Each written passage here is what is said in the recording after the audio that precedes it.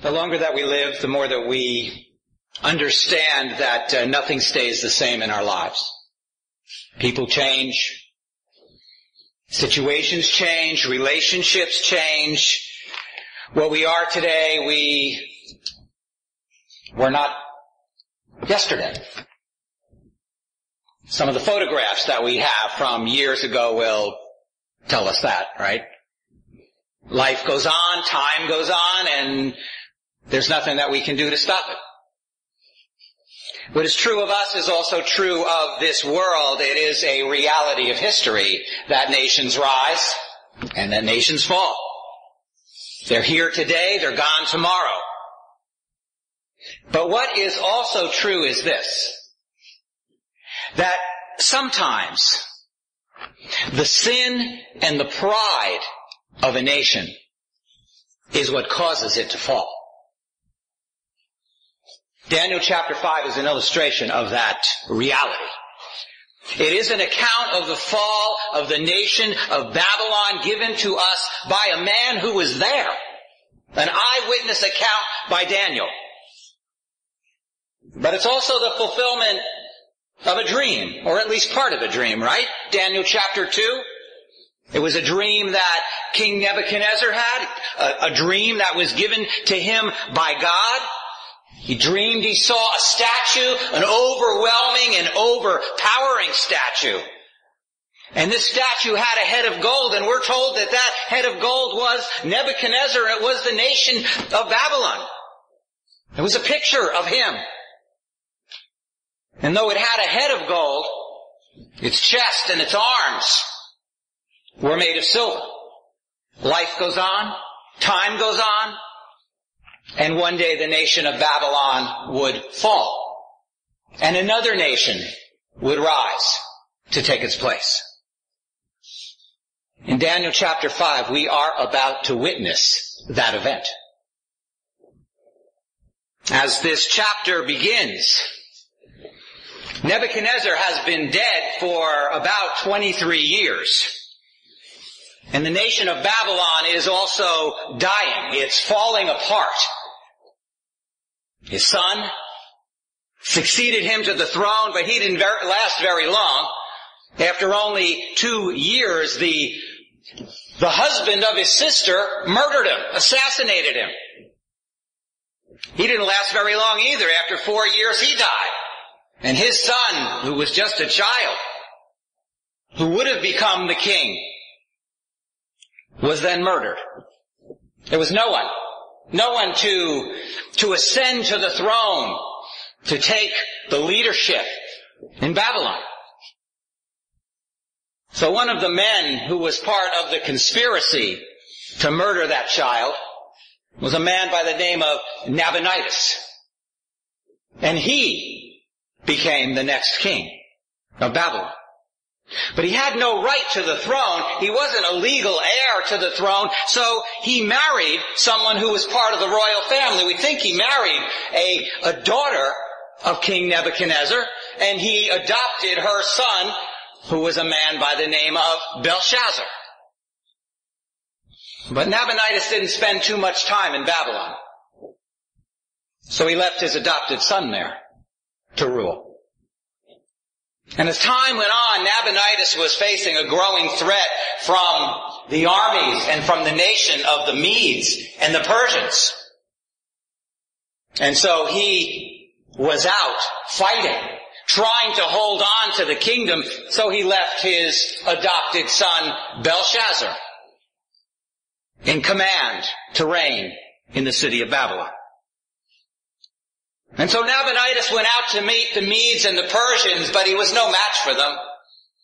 And finally, he was defeated about 50 miles from Babylon, defeated by the Persian king Cyrus. And then Cyrus turned his attention to the city of Babylon. He surrounded the city with his armies. And as Daniel chapter 5 begins, the Medes and the Persians have besieged that city for maybe 2-3 months without very much success. King Nebuchadnezzar had built a wall around the city, a wall that was over 80 feet thick and 350 feet high. That's quite a wall. The city had accumulated so much food and so many provisions that they could last for years. The river Euphrates ran under the wall of the city, and it ran through the city. They had an endless supply of water. We're told that the Babylonian soldiers would get up on the walls of the city and they would yell down to the Persian army and tell them to go home, because there was no way that they would be able to take and capture the city. Babylonians felt very secure. And so while this enemy is outside of the city, we're told in verse 1 of Daniel chapter 5, Belshazzar, the king, was inside the city and he held a great feast. He brought together leading men of the city, and he threw a party.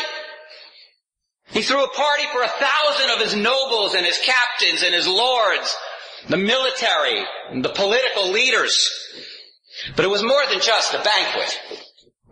It was an orgy where every sin imaginable was exalted as part of the worship of their pagan gods. So even though Babylon was a magnificent city, and even though it was a city that was fortified, impressive, it was also a city of wickedness, a city of the occult, a city of satanic worship. Ever since the days of the Tower of Babel, when men built that tower in order to exalt themselves above God, ever since then, that city had been a city that was in rebellion against the God of heaven. In fact, all false religions come from that city. That's their birthplace.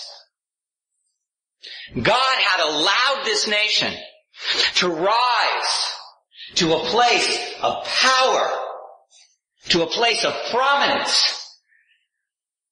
But he did that in order to accomplish his plan and his purpose, and now he is about to bring his judgment on this city that has so wickedly disobeyed and dishonored him. And so it says in verse 1, the king was drinking wine in front of the presence of the 1,000. They were there, he says, and he tasted the wine. It was a night of drinking. And so, he gave orders to his officials to bring forth those gold and silver vessels which King Nebuchadnezzar, his father, Ab in Aramaic, his descendant, probably his grandfather, bring those vessels that he had taken from the temple in Jerusalem. We read about that, right? Daniel chapter 1. Nebuchadnezzar brought those vessels from the city of Jerusalem, and it said he placed them in the temple of his God, and that is where they remained for 70 years. The sacred vessels that King Solomon, had placed in the temple that God had told him to build, those vessels had been removed and placed in the temple of a heathen, of a pagan god. So the king knew where to find them. Not only did he know where to find them, he knew who they belonged to. Not only did he believe that the enemy outside of the city had no power over him, couldn't harm him, he believed that the God of heaven had no power over him and couldn't harm him either. And so, in the pride of his heart, he chose to insult God. And so he brought those vessels, those sacred vessels, into this disgraceful scene of wickedness. And it says there in verse 2, the king and his nobles, his wives and his concubines, drank. They drank from those vessels. They drank from them so that they could mock the God of heaven. And so they brought them in. They brought in the vessels from the house of God in Jerusalem, and that's what they did. They drank from them, and they, not only did they drink from them, it says this in verse 4, they praised Shavach. They gave honor and glory and majesty and reverence to their gods of silver and gold and bronze and iron and wood and stone. They exalted their gods above the God of heaven. Idols, it says in Psalm 135. The work of man's hands. They have mouths, the psalmist says, but they don't speak, they don't see, they don't hear. They have ears, but they can't hear. They're just wood and stone. He said they have no breath. And the psalmist says those who make them will be like them. Yes, everyone who trusts in them. And so the king is like those idols. He is blind. He has no spiritual insight. He's dead in his sin. He's without life. And so as these nobles and as these women and as the king is there drinking and praising their gods and blaspheming and slandering the God of heaven, verse 5 says this, suddenly, Shah in Aramaic, from out of nowhere, without any warning, all of a sudden, the fingers of a man's hand emerged.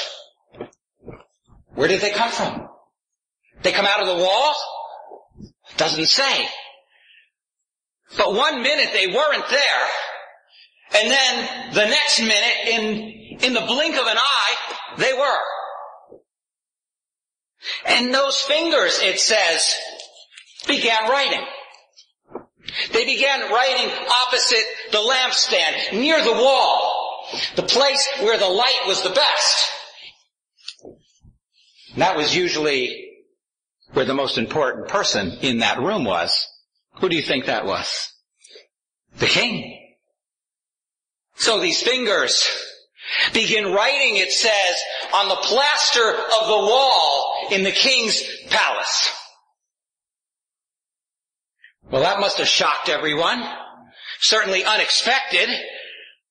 Jeremiah chapter 25 says this, God will punish the nation of Babylon. He will punish them for their iniquity, and he will cause them to drink from the cup of his wrath. And so the king, the nation, have refused to listen to God. They defy God. Even though they knew the example of King Nebuchadnezzar, they knew the story, they knew what happened to him. But instead, they ignore him. They ignore God. They ignore the power of God over the life of that king. Literally, the handwriting's on the wall. So they're about to drink from the cup of the wrath of God. No more opportunity to repent. That opportunity is gone. They've passed the point of no return. There is a point of no return. They have passed that point. The sin of this nation has caused them to fall. There's no turning back now for them. That is a sobering thought. That is a frightening thought. That there comes a point for a nation where there's no turning back, and all that remains is judgment. And so it says in verse 5 that the king saw the back of the hand of the fingers that were writing. And then as suddenly as they had appeared, they were gone. And it says in verse 6, the king's face, Ziv, the brightness of the color of his face turned, and it says it became shina. It became pale. He lost the color in his face. It looked like he was going to be sick. And so he began to think. It said his thoughts were going through his mind, and these thoughts alarmed him. Behau, he was terrified by what he was thinking, and his hip joints became slack. He couldn't stand on his feet. His knees began knocking together. He was trembling with fear. What was he thinking? Perhaps he was thinking this was the finger of God. Everything stopped. There was no more music. There was no more dancing. There was no more singing. There was no more drinking. There was no more sinning. Everything stopped. Party's over. And then the king, it says in verse 7, called, Kara. He screamed. He cried out, bring in the conjurers, the astrologers. Bring in the Chaldeans, the scholars, the experts. Bring in the diviners, the soothsayers. Bring in all the men who claim to have insight and wisdom and knowledge into divine things. Sounds like his grandfather, doesn't it? His grandfather did that twice, chapter 2 and chapter 4, and we know how that ended up. And so the king spoke, verse 7, and he said to the wise men,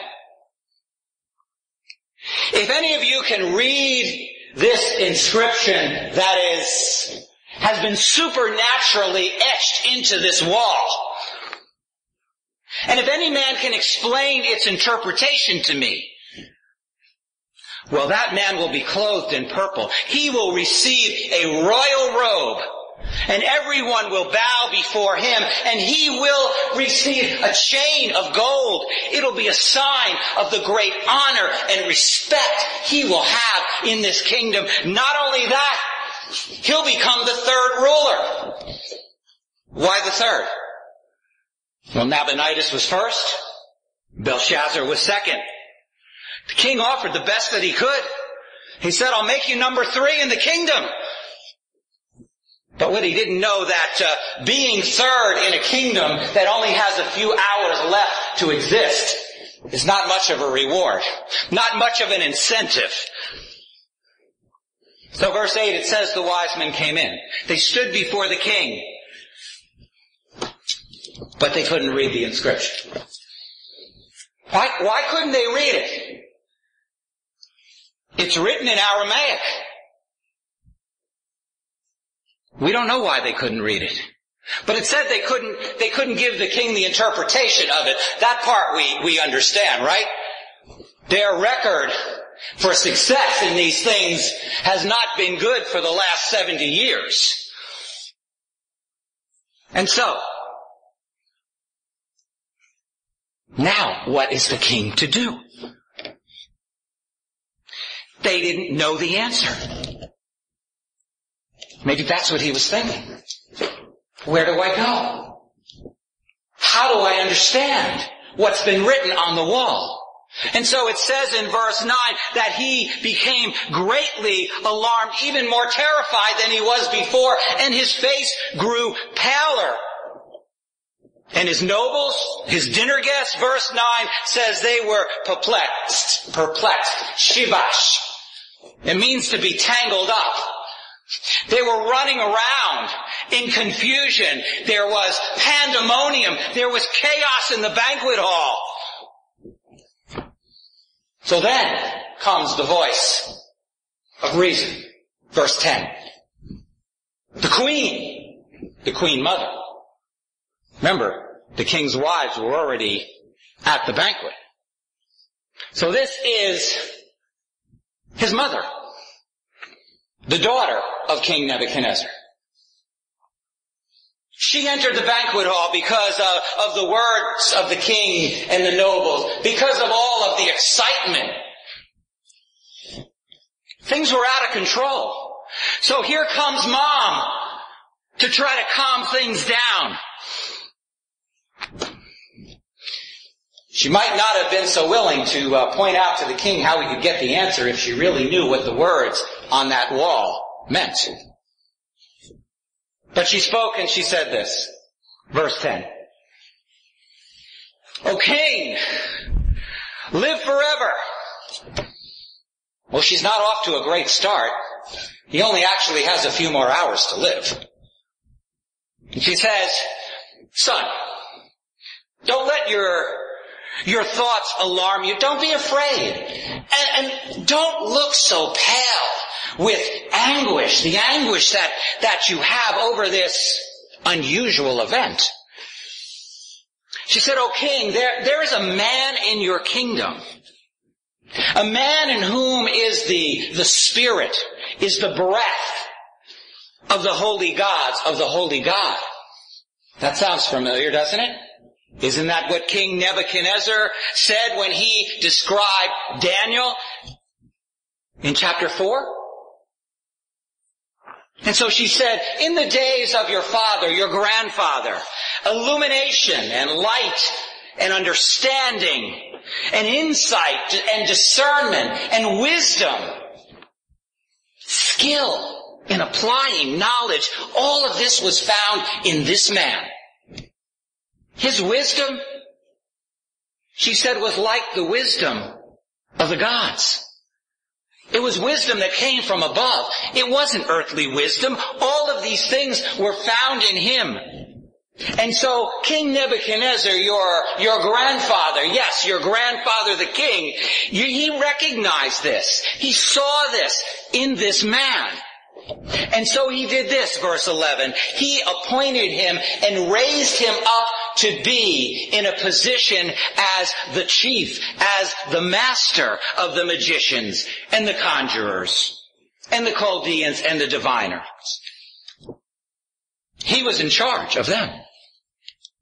And the queen mother said this is because he had an extraordinary spirit, an ability that rested on him and in him.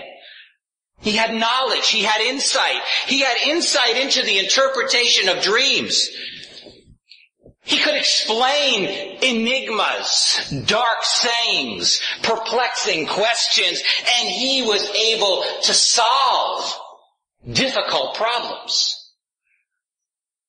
All of these things were found in this man who was called Daniel, whom the king, your grandfather, named Belteshazzar. So, O king, my son, it would make sense to call for Daniel. Let Daniel be summoned, and he will make known and declare the interpretation of this difficult situation. Well, now Daniel's a man in his 80s. And so Daniel is called out of retirement. And he's brought in before the king, and the king spoke to him, and he asked him, and he said this in verse 13, are you that Daniel, one of the exiles from Judah, whom my grandfather the king brought from Judah 70 years ago? Are you the same one? I've heard that a spirit of the gods is in you, and that illumination and light and insight and extraordinary wisdom have been found in you. I hear there's nobody quite like you, Daniel. And so, here's the situation we've got. He says, just now, verse 15, not more than a few minutes before you came in, the wise men and the conjurers were brought before me. They were brought in so that they might read the inscription, so that they might make its interpretation known to me, but they could not declare it. They could not interpret this message. But I have personally heard about you. I know about you, and I have heard that you are able to give interpretations of visions and of dreams, and that you're able to solve difficult problems. And Daniel, that's what we have here. We've got a difficult problem. So, if you're able to read the inscription and to make its interpretation known, here is what I will do for you. I will clothe you in purple. I will put a gold necklace around your neck. And I will give you authority as the third ruler in the kingdom of Babylon. Verse 17. Then Daniel answered. And he said this before the king. Keep your gifts. Or give your rewards to someone else.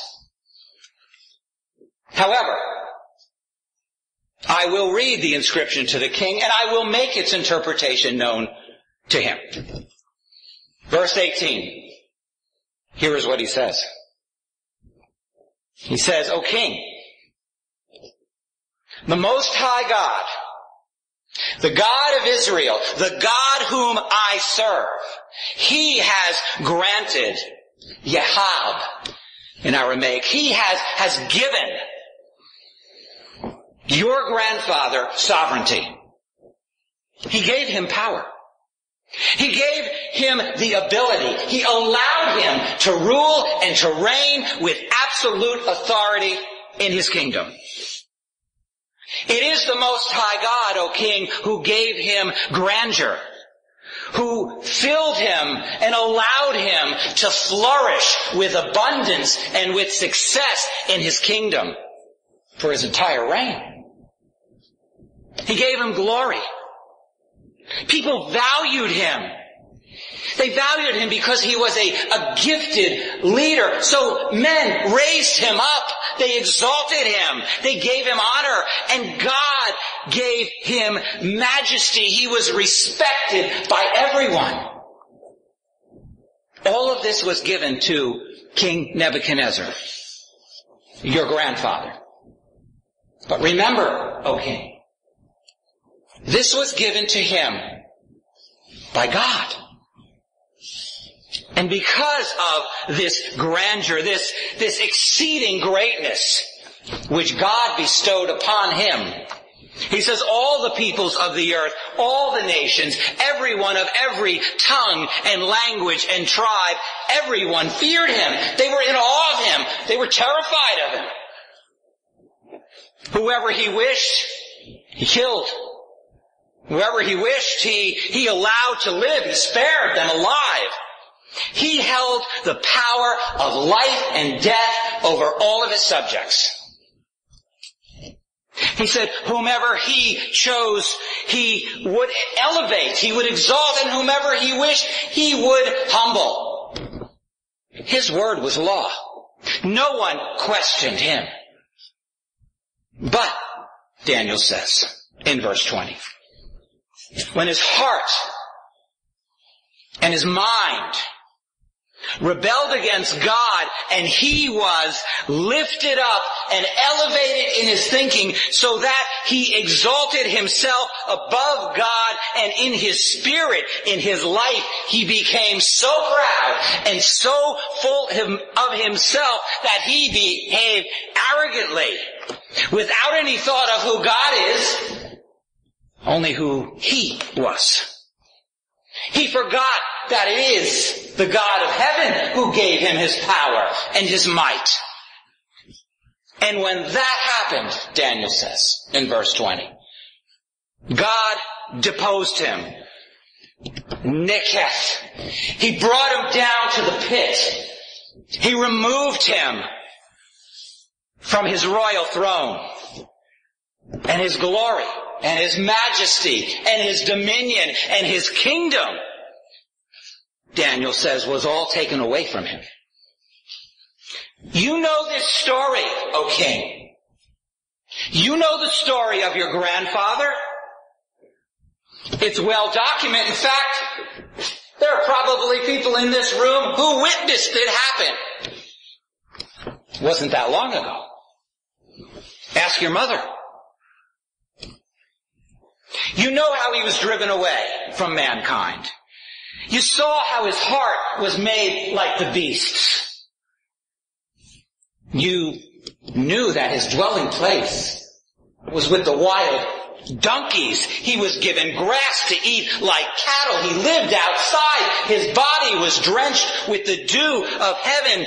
And you know that he remained that way for 7 years until he recognized and understood and learned that it is the God of heaven, the Most High God, who is the ruler over the realm of mankind, not him.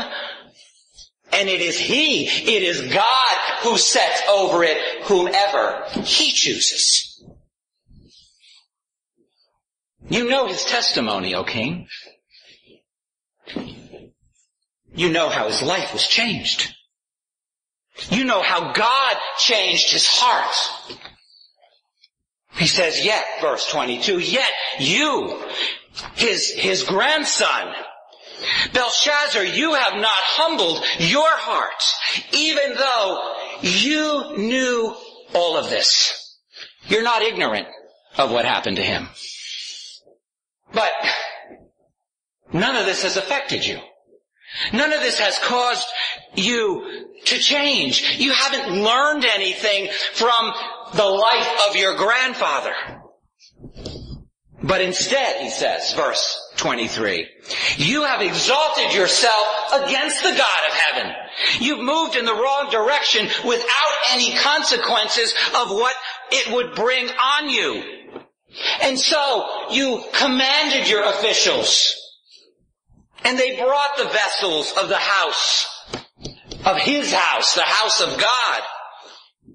And you brought them before you and your nobles and your wives and your concubines, and then you drank from them, but you didn't even consider how God had dealt with your grandfather. You never thought that he would deal with you in that way.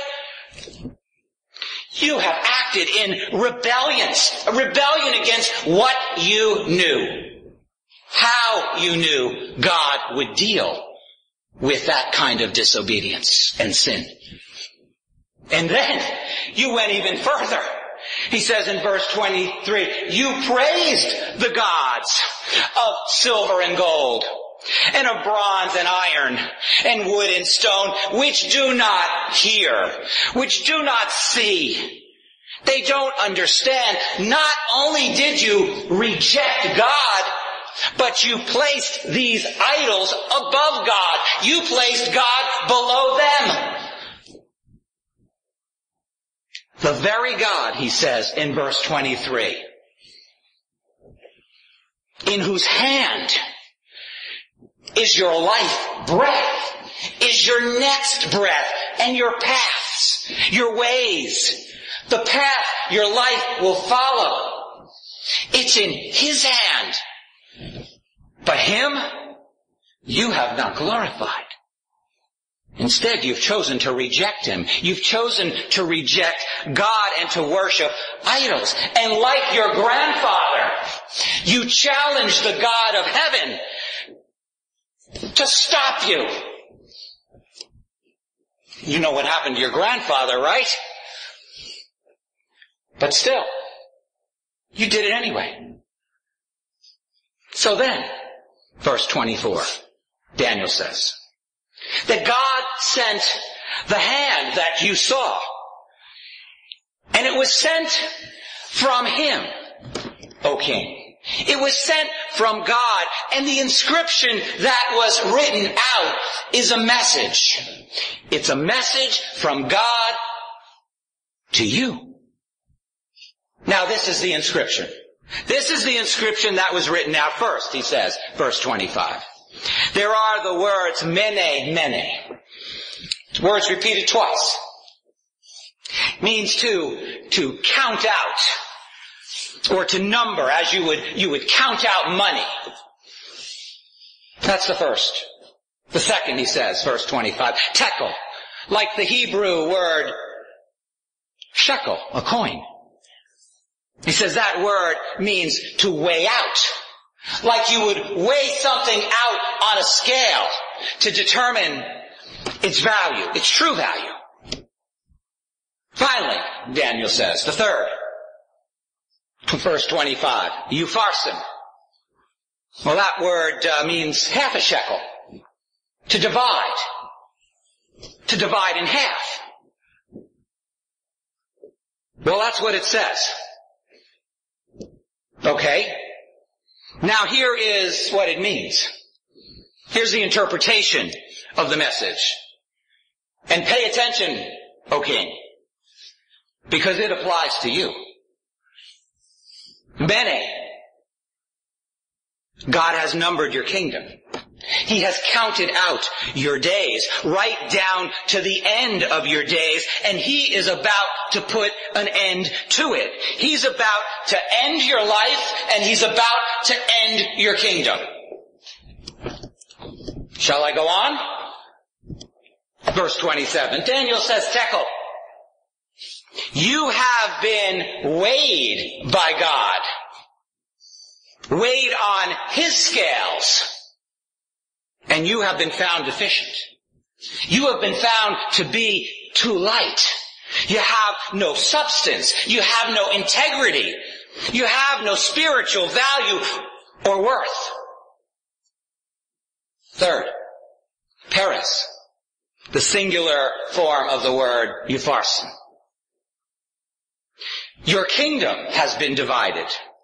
It's been broken in two. In fact, it's already been done, Daniel says. It has been given over to the Medes and the Persians. And so, numbered, counted out, and found to be too light, of no value, and so divided and broken into pieces. That's the message to the king. So then Belshazzar gave orders, and they clothed Daniel in purple, and they put a necklace of gold around his neck, and he issued a proclamation that he should now have authority as the third ruler in the kingdom. But while all of this is going on, while this feast is going on, the king and his soldiers didn't know that the Medes and the Persians were outside, and they have been digging a trench in order to divert the river Euphrates, to divert it into a lake, a swamp. And now the river is low enough for them to wade through the water and get into the city.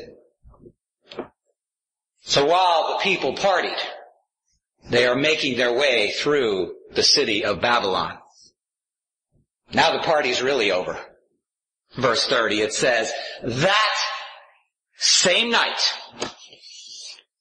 Belshazzar, the Chaldean king, was slain, killed. And so Darius the Mede received the kingdom at the age of 62.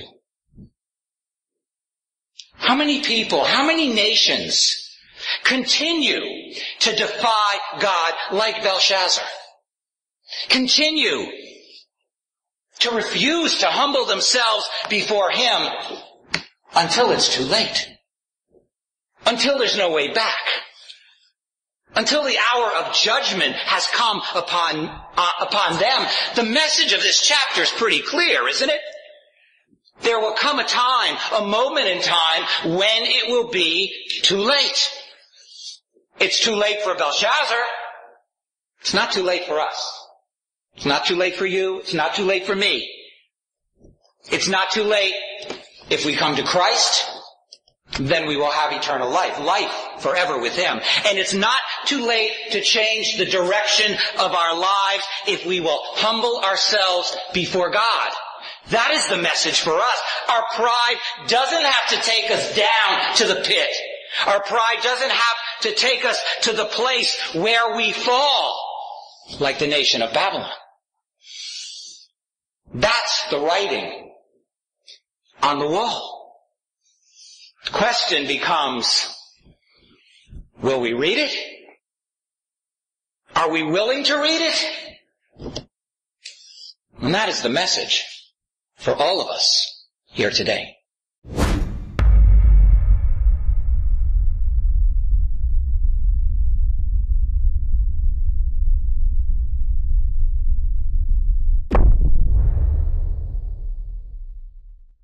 You've been listening to Bruce David Bell, pastor of Berean Bible Fellowship.